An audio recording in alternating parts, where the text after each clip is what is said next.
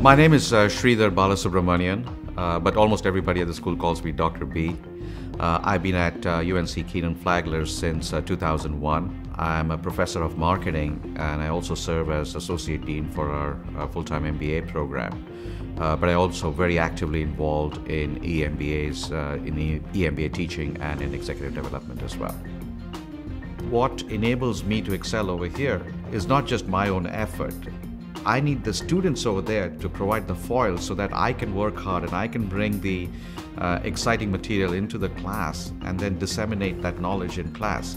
And if I am a successful teacher today, a large fraction of that success is due to my colleagues who also set very high standards in whatever they do, and also to the students who just respond remarkably in the classroom to my efforts.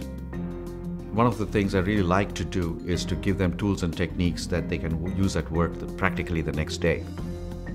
And that's the bridge that I work very hard to cross, the bridge between conceptual richness and ideational richness and actual usability and usefulness.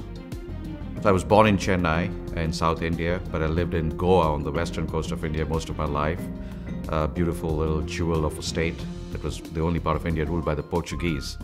I got my engineering degree from the Indian Institute of Technology, my MBA from the Indian Institute of Management. I worked in India in sales and marketing for one of India's largest food companies. I came to the United States in 1992. I got my PhD from Yale. I worked at UT Austin from 1996 to 2001. And I've been here at UNC Kenan-Flagler since. We are very research active, but we always keep students also at the centerpiece of whatever we do. We are known for inducing a sense of a cooperation and collaboration in our students.